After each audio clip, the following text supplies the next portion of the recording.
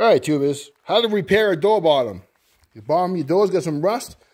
The skin of your door comes over and folds over your door, and they commonly rot out right here. So you gotta repair this. So you take a grinder. Well, first take a cutting wheel and you cut here, you cut here. You take a grinder, you grind away at that till it splits. Just like that. And then it comes right out. Look at that, huh? Yeah, buddy. You just pull that out of there like so.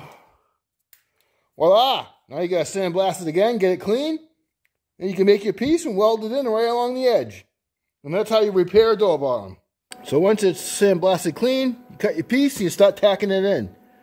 I gotta finish tack welding that in, and there you go, tubers. All welded in, and a little bit of Duraglass tucked in the seam. Seals are up. So that's how you replace a door bottom. Y'all stay confident but humble. Peace.